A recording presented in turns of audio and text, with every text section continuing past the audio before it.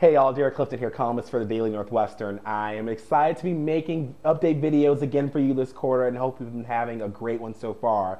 Today's column is about Lady Gaga's Judas, the newest single released last Friday, and a lot of religious groups, including the Catholic League, are offended that Gaga is releasing the song so close to Easter since it has so much religious imagery related to the crucifixion of Jesus.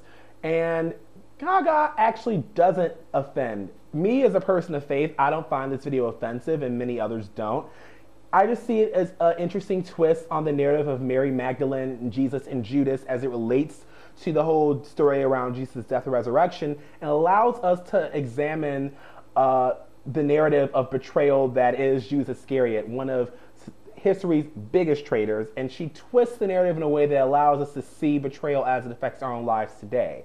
Which is why I think Gaga and her creative team, admittedly, they had very, very in-depth discussions about things of faith, salvation, and searches for the truth.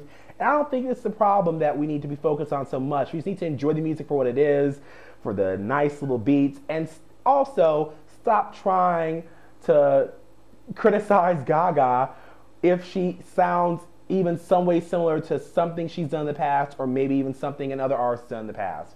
You know, artists are entitled to have their own niche, to come up with their own sound, and to not have to be 100% organic with each and every new song or video they come out with.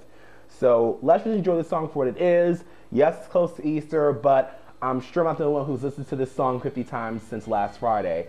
So with that, I hope you enjoy the column, and I hope I don't get struck down for writing it. Take care.